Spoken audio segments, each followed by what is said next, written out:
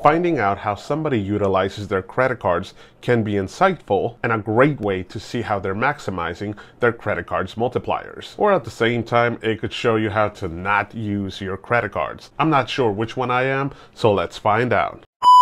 Welcome back to Tito's Credit Cards, where we talk about cashback and points and how to maximize your redemptions. If that's something that interests you, do me a favor and hit that like and subscribe button. That's right, it's that time of the year where we're gonna go ahead and crack open my wallet and see which credit cards I'm currently utilizing to get the most points for every single dollar that I put on my credit cards. This is how I utilize my credit cards on a normal day-to-day. So we're not gonna be doing a full deep dive into each single one of these credit cards.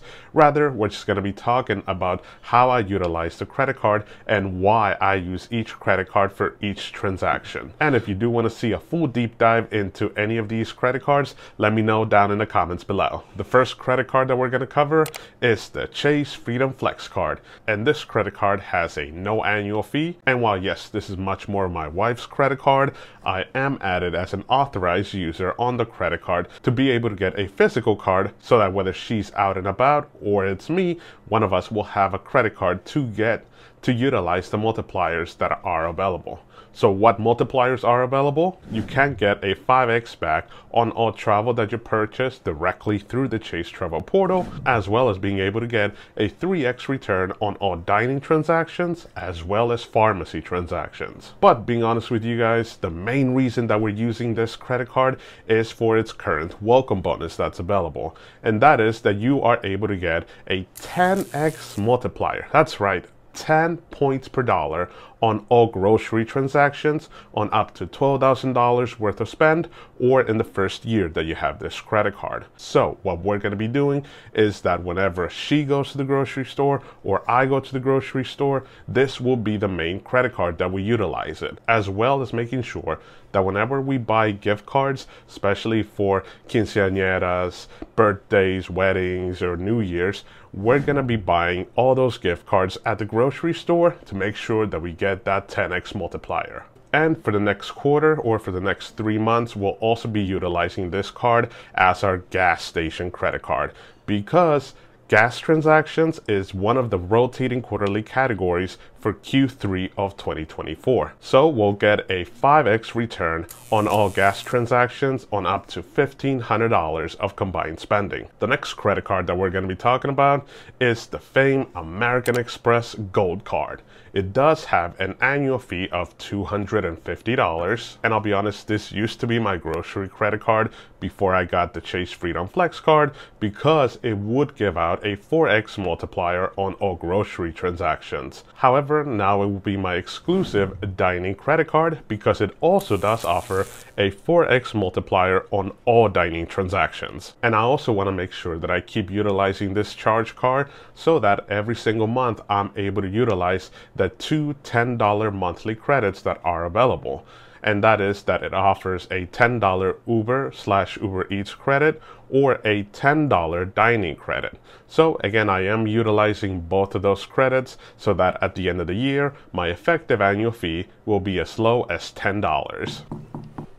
Hey, do me a favor and hit that like and subscribe button since, well, you know, it's free. The next credit card that I'm currently using is the Chase Ink Cash credit card. Now this is a business credit card, but as I covered on this video, it is not that difficult to get approved for a business credit card. It does not have an annual fee, which is great. And the main reason that I utilize this credit card is that every single month I'm putting my Verizon bill on this credit card, since it does give me a 5x multiplier on my cell phone bill. And I do add my YouTube TV subscription as well as my Apple Music subscription, and I think a couple others that I can't remember that are $5 or $6 a month. But for every single one of those subscriptions, I'm able to get a 5x multiplier since everything is condensed into the Verizon bill. On top of your cell phone bill, it does also offer a 5x multiplier on cable and phone services. This credit card also offers a 5x multiplier on all office supply stores like Office Max, where you can go in and whatever you buy, you would be able to get a 5x multiplier, which used to be my go-to whenever I had to buy gift cards.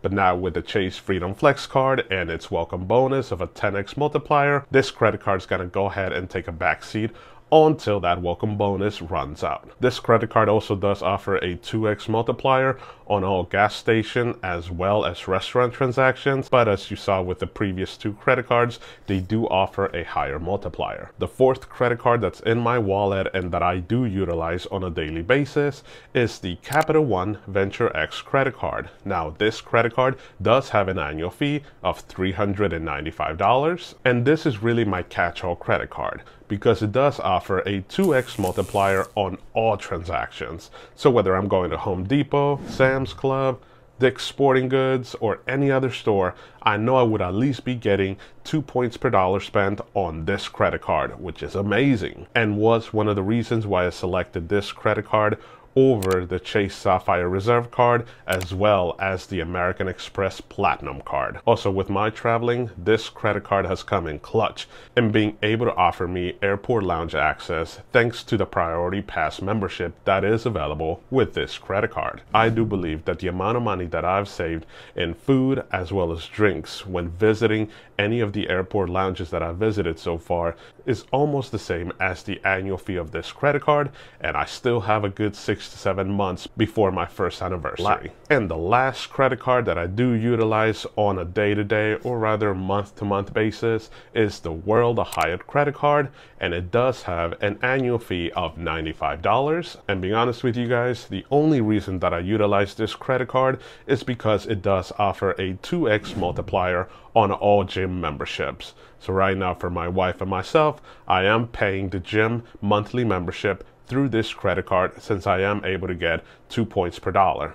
But if this credit card wasn't there or I didn't have this credit card, I would just put those transactions on the Venture X credit card.